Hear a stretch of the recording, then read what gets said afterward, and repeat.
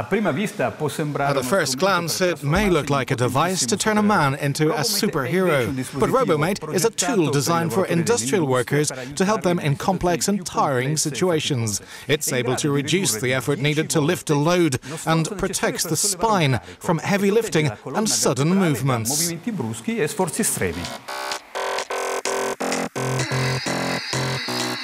You don't have to become a cyborg to stay safe when it comes to manual lifting, but over 25% of Europeans experience back injuries at work.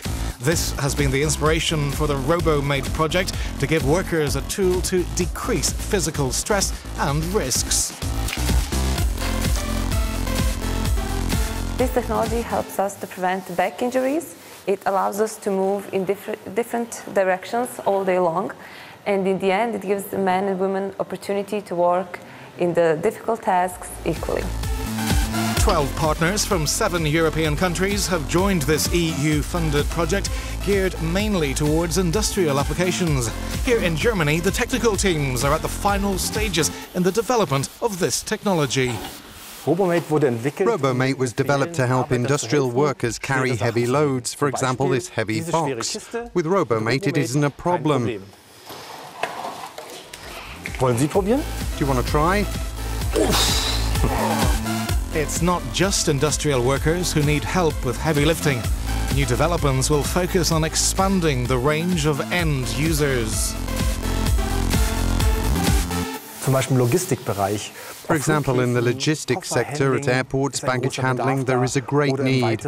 Or in the medical sector, taking care of elderly people, nurses who have to lift heavy patients would be happy with a Robo-Mate system.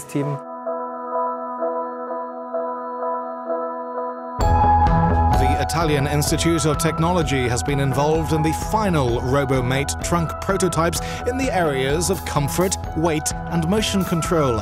Having stronger arms is not much use if the worker struggles to handle the load. The device needs to feel comfortable after hours at work. One of the most complicated areas of the system is to make it easy and comfortable to wear. Not too heavy. In this way, the user will be satisfied and he will feel that it's helpful. To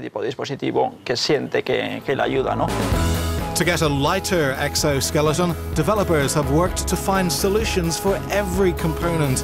In the end, they found inspiration from the traditional backpack.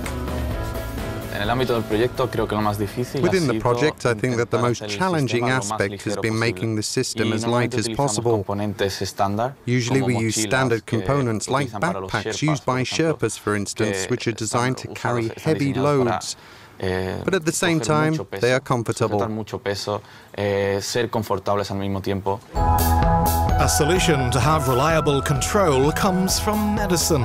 It's a procedure largely used in biomechanics based on evaluating the electrical activity produced by skeletal muscles. The technique we use is surface electromyography.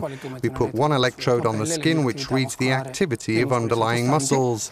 These signals are processed and then we get the necessary information. The intensity of the force needed by the user at a specific moment will be provided by the Robo-Mate. There are more improvements to come before the Robo-Mate becomes an everyday presence in European factories. The next step is to have workers accept it as a common tool of the trade rather than a kind of superhero accessory.